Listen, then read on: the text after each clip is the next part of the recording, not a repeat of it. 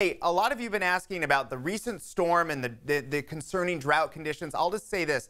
It happened too late in the roundup of numbers to really factor into what we have here. We'll get an update next Thursday, but you can see 84% of California abnormally dry and only 16% in that red, which is extreme drought. Now, there's one more level of exceptional drought. That's a 5 out of 5. Extreme is 4 out of 5. So other states are doing much worse.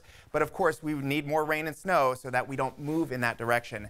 And this is what we have today and through the weekend. Nice, clear, sunny skies. This is also up north, down south. No major fog issues to speak of, except for a few little pockets out toward the coast. So then our attention switches to frost occasionally if you leave your car out overnight and it gets cold enough. You might get some frost on your windshield, and that may happen for some of you. It is cold enough for that to happen, and we're going to get plenty of afternoon sunshine. Just so you know here, this is much colder than yesterday. Yesterday we saw lots of mid-40s. Now we're in the upper 30s, maybe mid-30s, and that is cold enough at the ground level to see some patchy frost out there. And we've got teens up high in 40s in the middle for Auburn, Placerville, and Sonora. Okay, so what's going to happen today? Hour by hour, it's going to be a nice day. We'll have some high wispy clouds and then lots of sunshine in the afternoon. What makes today different is that we don't have wind. So when you don't have wind, or it's at least very light, and you have the sunshine, it feels good as long as you're in direct sunshine.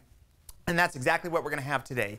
So looking ahead, what about maybe tomorrow? Is the wind going to come back tomorrow? Not really. We've got some gusty conditions out toward the west side of the valley, north of 80, but that's about it. It's going to be an absolutely perfect fall weather weekend. Cold in the morning, nice in the afternoon, and mild in the 60s, and no rain and no snow to speak of through this weekend. However, next week, things change. This is not a big storm, but the timing of it is not the most convenient on a traditionally busy travel day, which is the day before Thanksgiving. You could see some light showers for the foothills, snow, probably enough for chain controls for the mountain passes, and just maybe a few scattered light showers for other valley spots. So again, traditionally, there's a lot of travel the day before Thanksgiving. As we all know, this year is probably going to be different. Thanksgiving Day and the days afterward are going to be nice, sunny, and dry. So it's just that one day, the day before Thanksgiving. Back